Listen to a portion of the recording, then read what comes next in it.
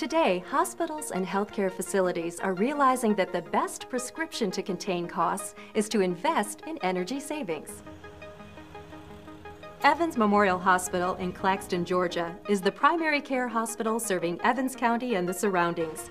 In operation for more than 40 years, the hospital continually aims to upgrade its facilities and provide the highest quality medical care.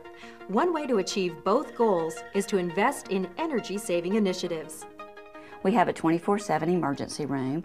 We have a 24/7 laboratory, imaging services. We have outpatient rehab. We have a labor and delivery suite. We are operational 24/7, and we're not like any other facility where we can close the door at 5 o'clock and go home and then turn the heat and air down. Their priority is taking care of their patients. And the margins on hospitals is slim to none. A lot of hospitals are actually negative margin, so they don't have an abundance of capital to be able to address their infrastructure needs. We understand that there are significant pressures that hospitals are working under. The pressures include aging infrastructure.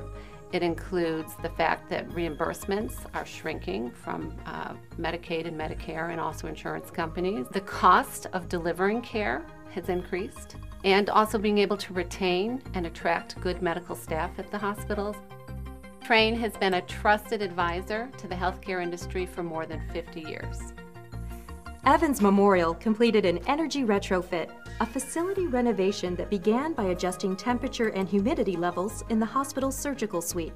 Since this provides not only critical care to patients, but also necessary revenue, up to 68% in a typical hospital.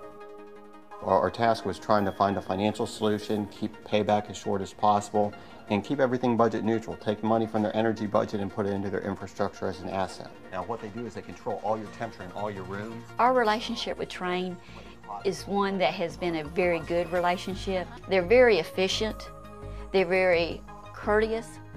They think about what your facility is doing and how can they work with your facility without interrupting your daily routine in your facility. I'm proud that I've been able to steer the project in a way that it's not only going to help our patients and our residents, but our employees as well, and in the long run help our community.